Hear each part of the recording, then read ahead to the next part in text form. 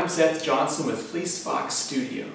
So if you attach your Android cell phone to your Mac and try to transfer files with the Android transfer program, you have probably experienced a keyboard and mouse lockup and also external devices. It's quite annoying because you can't shut down the computer or anything. Everything's frozen.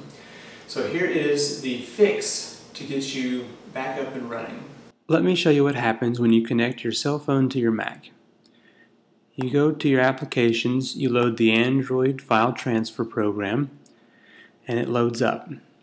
And it shows you what's on your card and your phone. We'll close that out. Now, go to your applications, go down to Utilities, select Activity Monitor. You'll notice that this file right here is loaded, the Android file transfer agent. Whenever I unplug my phone, it's unplugged now, that program remains running in the background.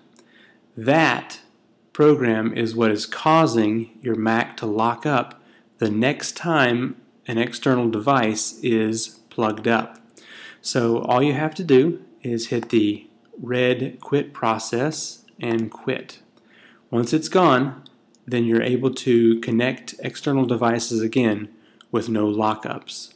Now be sure that they're all are closed, because sometimes you'll have more than one file transfer program loaded. That's all you need to know. Thanks for watching. I do hope that was the fix you were looking for. I'll see you next time.